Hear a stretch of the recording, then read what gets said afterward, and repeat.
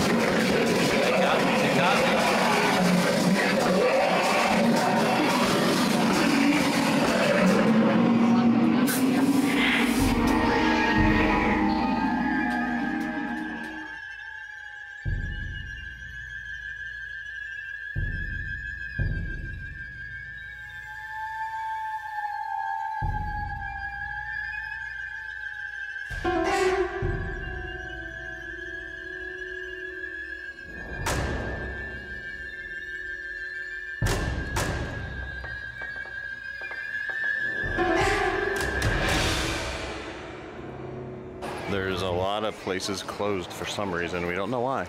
I mean, maybe because it's Sunday. Is it a Massachusetts thing? And a tourist destination like Salem, you'd think everything would be open on weekends, long hours, but alas, not here in Salem. Next up, a haunted house. Which mansion? It looks like it's done by the same people of the museum we were just in.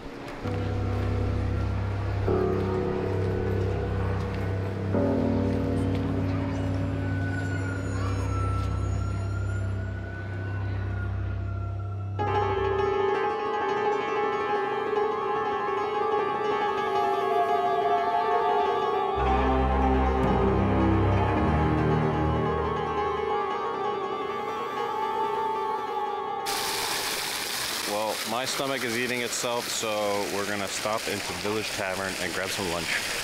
The menu looked good, I looked it up, and TripAdvisor says it's #2 place to eat in all of Salem. So we'll judge for ourselves.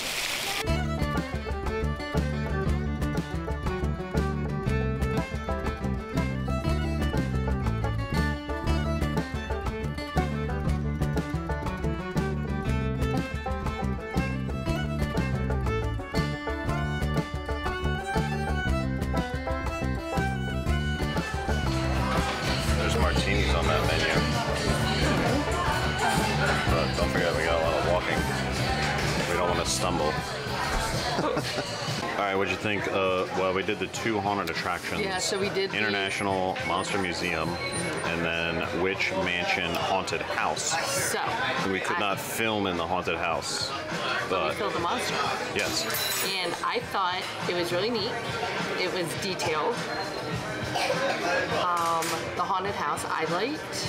It's dark. There's these things that hang and it just kind of freaks you out because shit's in your face. Yeah, it was similar to... Super short. Similar to some of the Dorney Park ones where you are distracted. Yeah. You know what I mean? Like there's noises in one direction and then there's things jumping out in another direction, which I like. So it was effective. I think I liked the haunted house more just because I like to be scared. Yeah. One thing did get me in there.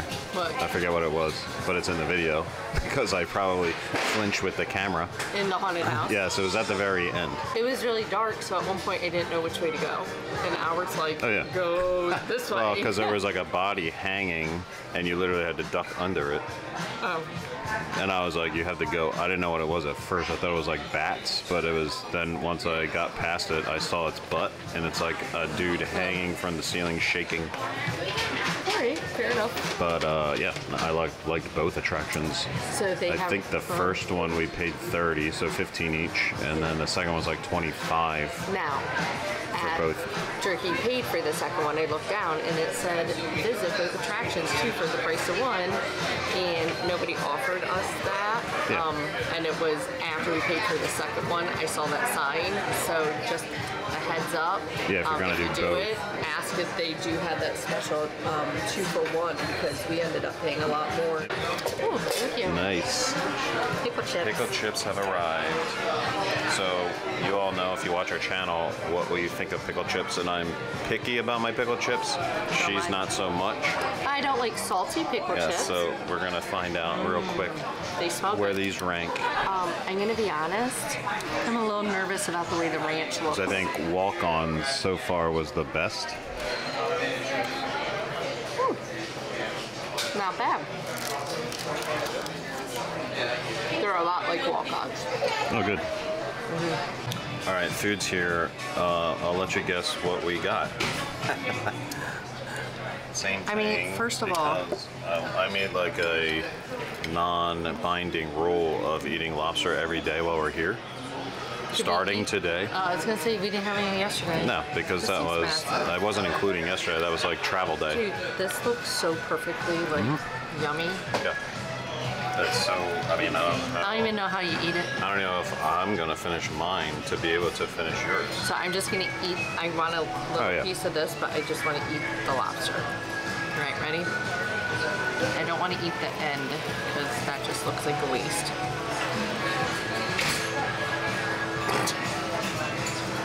and it's not over mayonnaised. When we saw the ingredients, we thought maybe it'd be like a lobster salad, but it's not. It's like big chunks. It's got good flavor. I can leave the gifts, so. Really good. Because there's seasonings in it too, not just. But, so you taste the celery at first. Celery is a very prominent flavor when it's in something, in my opinion. But you can definitely, once you chew, taste the lobster, for sure.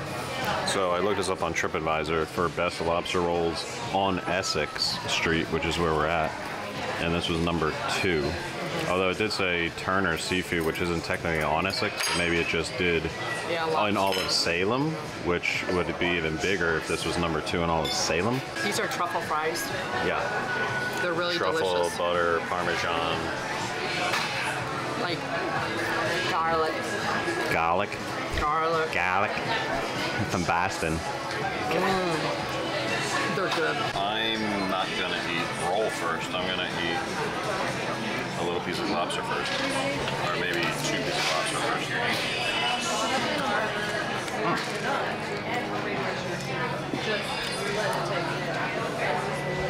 What were the seasonings? There was parsley. onion. I thought they said white onion, but it's definitely red onion. Celery. Yeah, I mean, I didn't get a piece of celery, so I didn't taste that prominently, but whatever seasonings are in this, it's really good. We'll have to look again. I mean, lobster by itself is obviously good, but if you want something with more flavor, this is the way to go. It's massive. Let me try to get some roll with it. Massive. Can you taste like the butter on that roll? Because I see the butter on that roll. Yes. The roll is not, I mean, the salad's cold. Some people serve lobster rolls warm or cold. This is a cold option, but the roll is still slightly warm. But yeah, you taste the butter. This is excellent. Yay.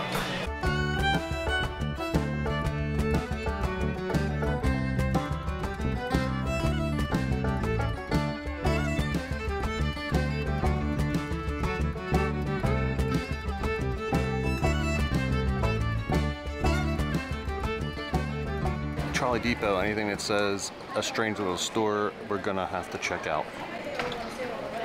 I like these prints a lot, these old school looking, or homage to other artists. You told me about her, I didn't know what she looked like. I didn't know what she looked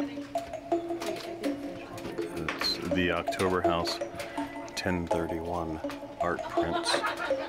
These are really cool.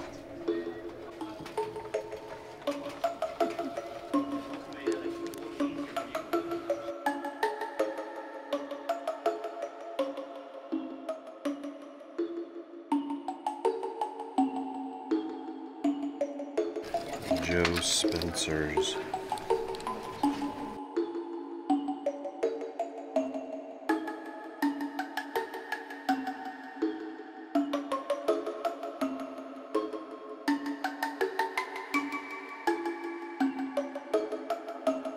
Next stop, Dr. Orlock's Nightmare Alley. If you're a horror fan, I heard it's good.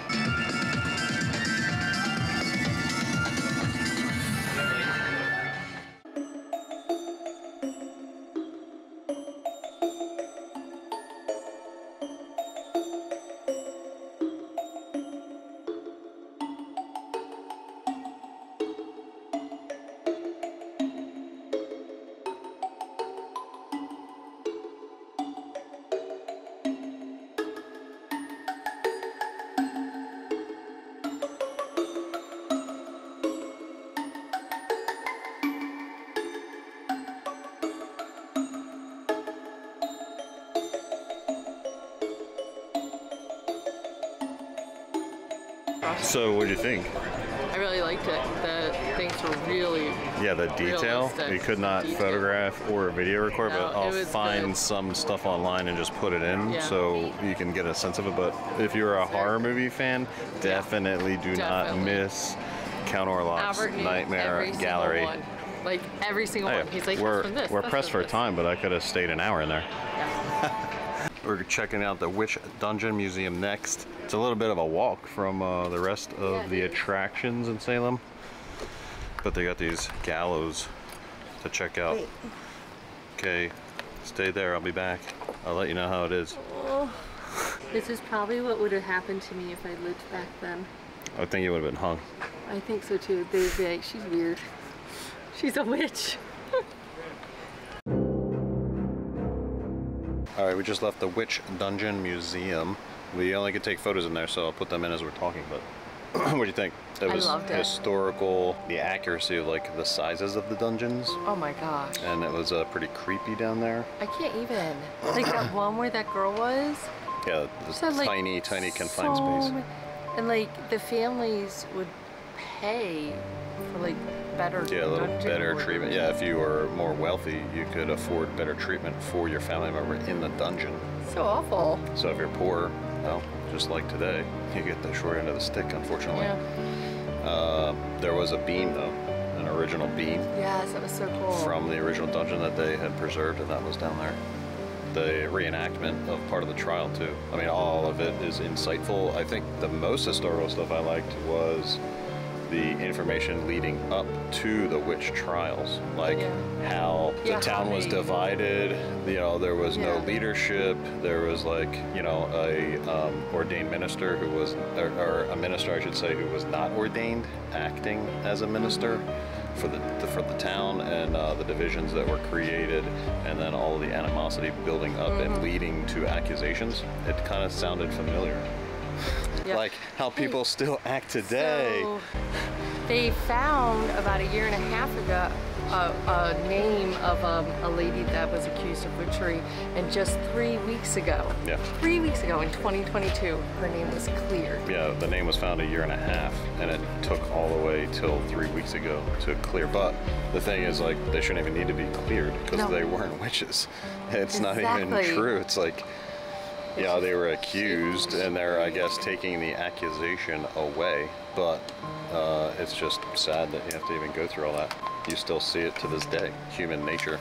It's really humans and their throwing each other under the bus. Humans and their schemes and you know, dishonesty just ruins pretty much everything. We're gonna head to I think it's the last museum of the day, the true Salem Witch Museum in the castle-looking building.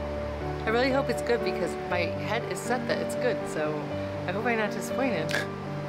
The Salem Witch Museum examines one of the most enduring and emotional events in American history, the Salem Witch Trials of 1692.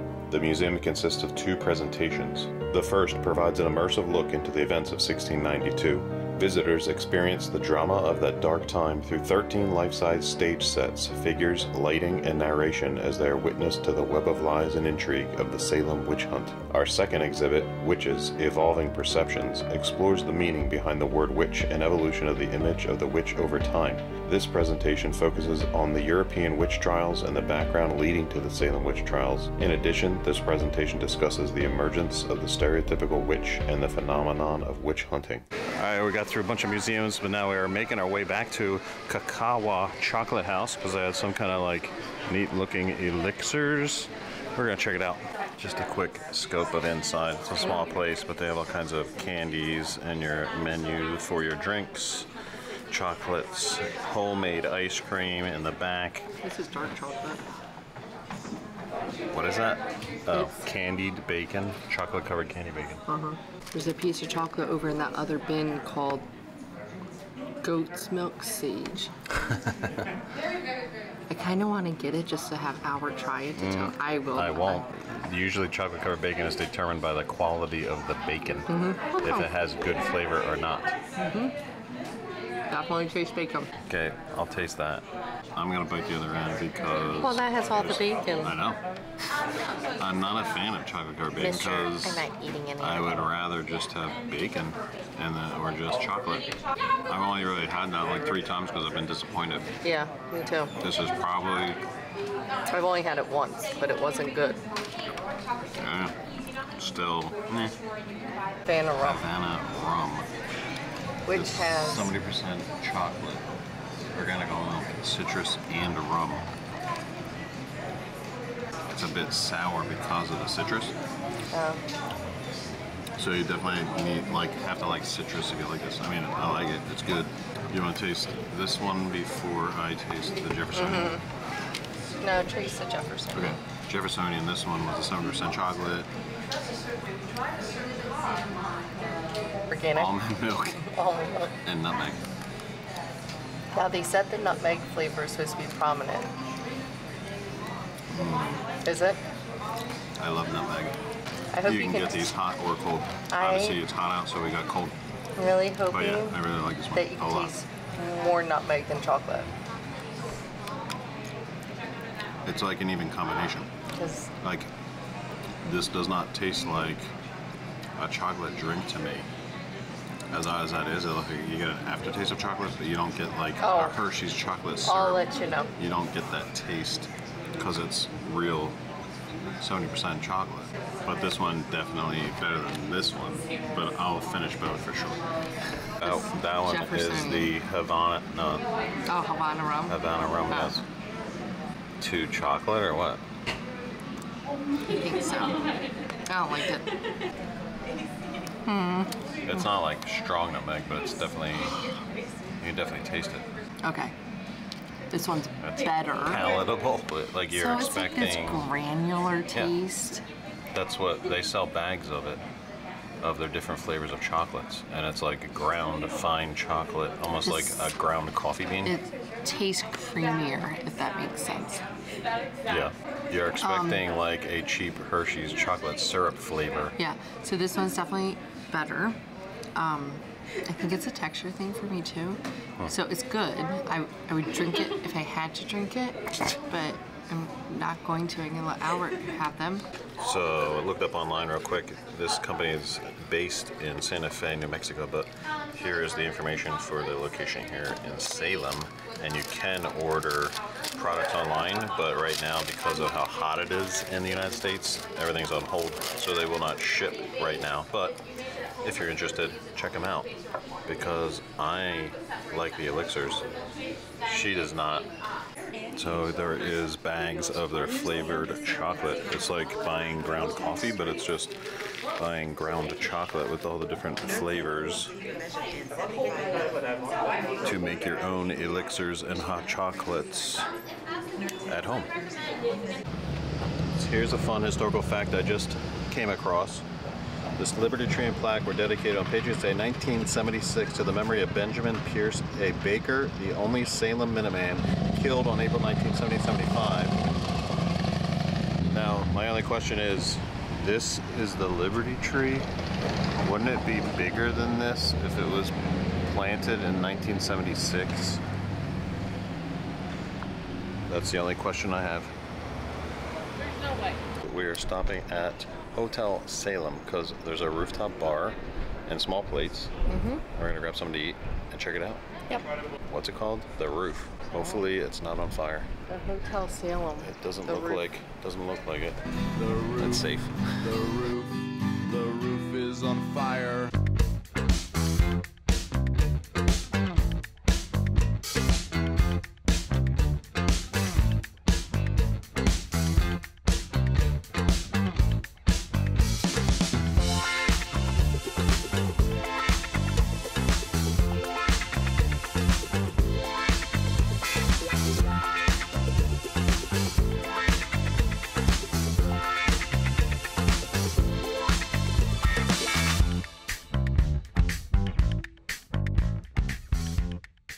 Shot of the menu, small plates. What did you get? I got the steak nachos with extra queso. AB will scamper. Alrighty. That's what we're having. And this. That's an orange blossom. Milagro Silver Tequila, St. Elder Blood Orange Liqueur. It is good. Was that a blood orange? I got extra queso because I feel like when you get nachos, they never put enough cheese. Oh, so that's the extra on the side. Yeah. Normally it doesn't come with that. No. Yeah, yeah, you see a little bit on there, but it smells delicious. I didn't notice that for a second. Did you taste the steak? Yeah, the steak is delicious, so I'm going to be eating the nacho, but mostly steak. That's good. I have one photo series on my phone from I like it. Let's just take a moment to recognize that and like just texting I am feeling that margarita already. We have not gotten into sips. They don't listen. They don't skip on their drinks here. Let me tell you. All right. So cold. So what do you think of the roof? I actually sip. I fill my drink back up with some water to make it last longer. The nachos were good. The steak was delish. It was good, and it was fun. It was nice views. Yeah. It was relaxing. And our waiter could be Carter, I think could Carter. be Colin, Pretty sure Carter. could be Caleb. Begins with a C. Super nice guy. Super nice. Goes to college in Indiana or Illinois? Indiana for Arabic and International Studies. So shout out to him because he's making something of himself. Good job, Carter. And working Caleb, while he's Colin. doing it.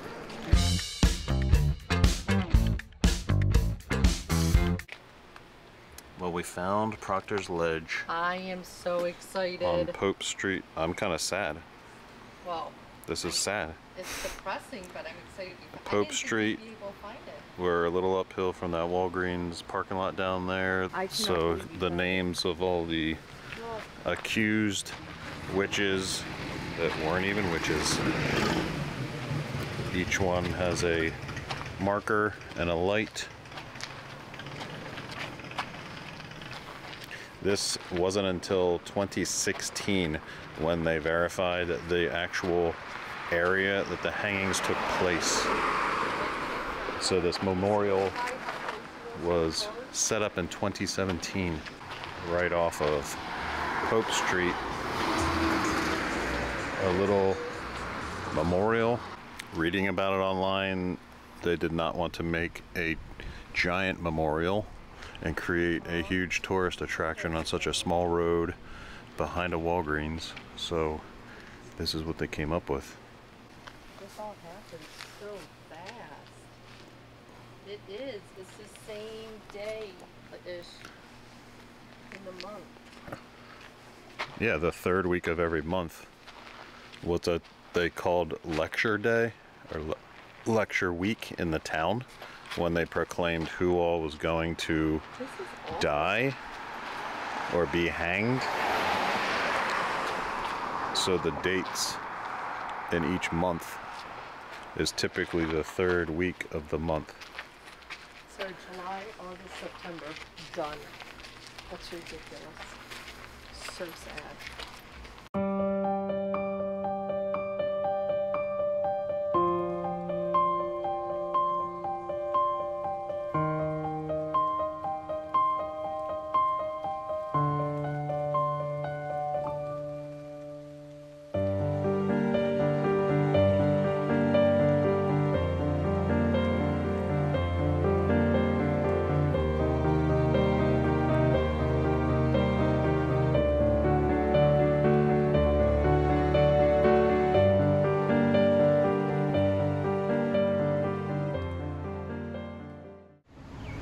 Goodbye Cabot Lodge, a very nice boutique hotel in the downtown Beverly. I just wanted to get a shot of the mural over there on that wall. That's beautiful. And we got our Kathmandu coffee, cinnamon craze, also awesome, just like yesterday morning. Butterscotch drizzle. And so we're off to Booth Bay Harbor, whale watching Can't wait. after 3.5 hour drive. Can't wait for the drive. Can't wait for the whales. I don't like the drive. Ooh, I'm gonna get my book out. I'm gonna read my book. You're gonna sleep in like 2 minutes. Probably. And that's going to wrap up our time in Salem, Massachusetts. We really enjoyed our time in Salem. The only thing I wish we would have done is given ourselves more time. So if you do plan on going to Salem, definitely give yourselves maybe a day and a half, 2 full days. As we were planning our trip, you know, we kept adding things. We ended up adding the Boston stop. We added the Booth Bay stop. So it kind of just took away time from Salem. There are so many other museums and things to do there that I wish we would have had a day and a half to 2 days to experience more of it. Another thing we missed was our chance to get back to Odd Meter Coffee to try their Kyoto style coffee, so chances are we would have been able to get back there even if it was the next day. But alas, we only had 1 full day, so we made the best of it. We have plenty of videos coming out yet from our 5-day New England adventure, so subscribe below and follow along. And as always, thanks for watching. Until next time, last tag.